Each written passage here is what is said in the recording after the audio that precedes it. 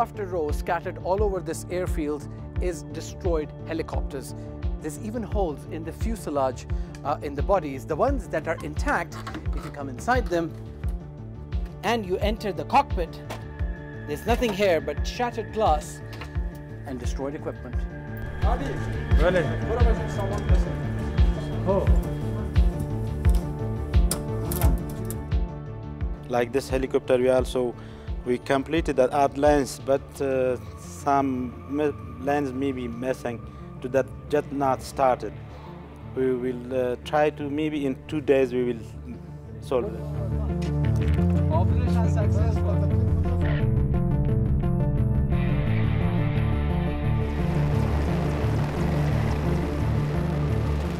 When the Islamic Emirates of Afghanistan entered Kabul, the first guarantee they gave was general amnesty. I'm sure they will stand by their words. If we all left, who would have brought back this airfield to life? It doesn't matter to me who runs the country. Our duty is to protect the borders, protect the assets and the resources of Afghanistan.